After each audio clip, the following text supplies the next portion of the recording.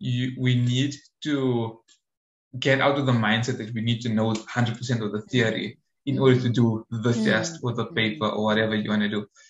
It's just that, like, yeah, it's difficult to implement because you're so scared, and then you see something, like you said, on deferred tax, for example, and then, like, what do you do? Like, how do you deal with deferred tax? And it is, yeah. I mean, every one of my students says the same thing, and I used to say exactly the same. It's like, I don't need to know everything. You know, my intention is not to know everything. Like, I'm okay with not knowing everything. I just need to know enough.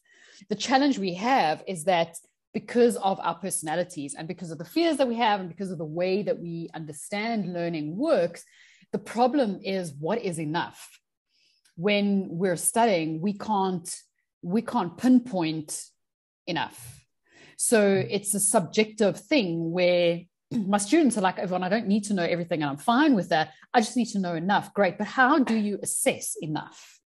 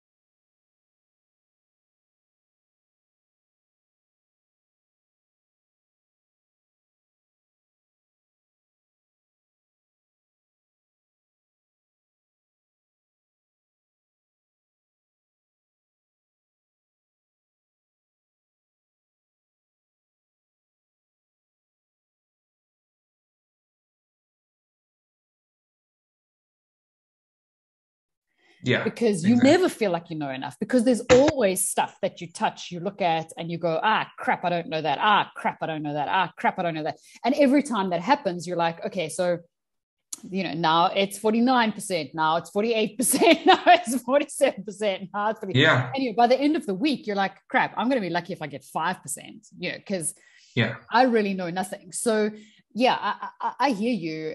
It's not that we want to know everything, but the problem is that what is enough? And unfortunately, because of our personalities, we are not reliable assessors and evaluators of enough. We cannot rely on our assessment of enough. We can't, because any gaps that we have, we worry about. Yes. We worry.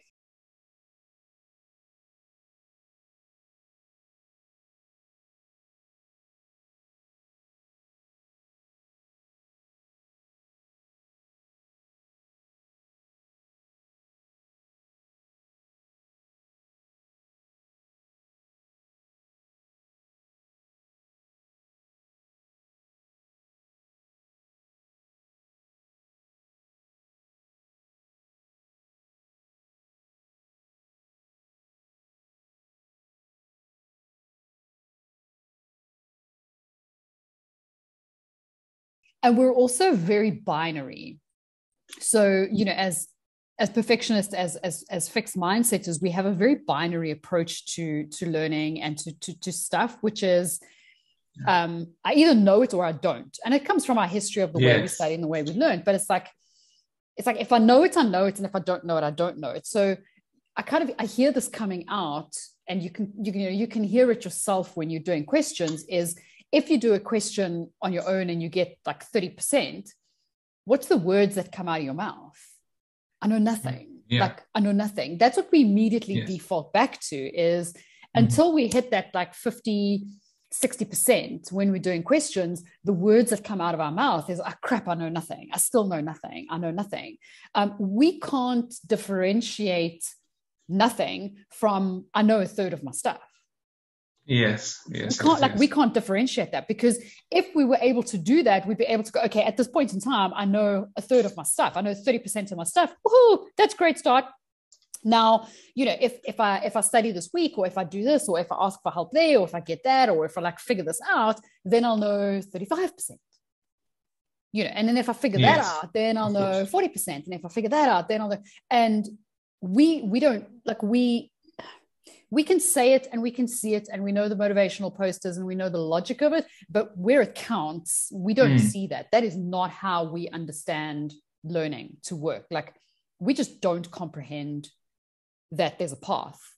It's a switch for us, because that's always how it used to be. When I learned a topic, I went from not knowing to knowing in one session. Basically, that's how it used to be. Yeah, I could understand it, I could get it, and then if you gave me a question, I could get the question right, and I was like, tick, no, move on. So I know what it feels like to know my stuff. I know what it feels like to get questions right. I know what I feel I should be doing and should be feeling when I go into questions, and that is long gone, and I want to get back there. That is competency for us. Like, my students are constantly going back to, when I get back to those feelings, then I'll know I'm on the right track.